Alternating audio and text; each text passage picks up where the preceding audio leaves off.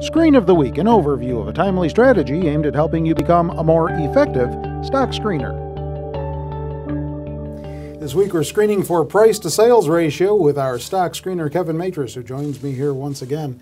I don't think we've ever done this screen here before, have we? No, interestingly enough, this is the first time we are talking about price to sales ratio here. And the reason why it's interesting is because I would say the price to sales ratio is probably one of my favorite valuation metrics to screen for stocks on. Oh, goody, something new. Yeah, special treat today. So what is this price to sales ratio? Well, the price to sales ratio is just that. It is price divided by sales. And it's a ratio, and it's used for determining a company's under or over valuation. So for example, if you have a price to sales ratio of 1, that means you're paying $1 for every $1 of sales the company makes. If you have a price to sales ratio of 2, that means you're paying $2 for every $1 of sales the company makes.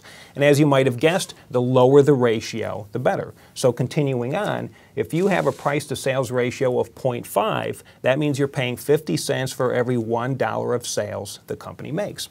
And in my opinion, if you can pay less than $1 for $1's worth of something, I believe that that's a good bargain. All right, so why is this one of your favorite items? Well, for one, the price to sales ratio looks at sales as opposed to earnings like the PE ratio does. And the reason why I like that is because it's harder to manipulate sales on an income statement.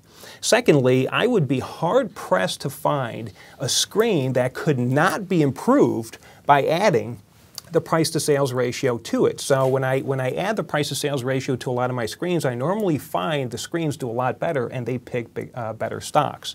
And for me, when I'm using the price to sales ratio, I do prefer to look at companies with a PS ratio of under 1, although I will go up to 4 based on what industry I am looking at. But personally, I think the best way to use the price to sales ratio is to be able to compare it to the median for its industry. And is that how you're using it here? Yeah, that's what we're doing in this week's screen. So the screen starts off by first looking for companies with a projected growth rate of greater than or equals to the growth rate for the S&P. So I want to make sure that, that the companies have above market growth rates. Then I want to make sure that the companies have a positive earnings surprise and a positive sales surprise their last time out.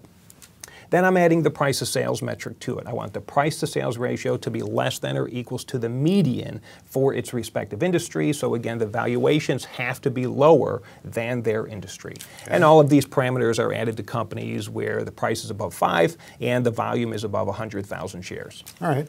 And stocks that came through the screen? Yeah, there was a bunch of stocks that came through. Here's 5 stocks that look particularly attractive. You have JBL Circuit, Cadent, PACR International, Skyworks Solutions, and TRW Automotive. All of these companies look very good. They have growth rates better than the median for their industry, but they also have valuations that are quite attractive as well. Okay, and a diverse group of industries too. Very diverse set of industries, and that's what makes the screen so good, because you're not just focusing on one area, you really have a pretty big lay of the land, and you're finding the best ones. On any of these? None of those. All right. If you want to find out what the text version of this piece looks like, go to our homepage if you're not already there, Zacks.com, scroll down till you see Kevin's picture, and then click on the headline, which is the live link right next to his picture. It'll take you right to it. If you want to learn more about the Research Wizard, the tool that Kevin uses to achieve all of these screens, Zacks.com/Research Wizard is the place to check out.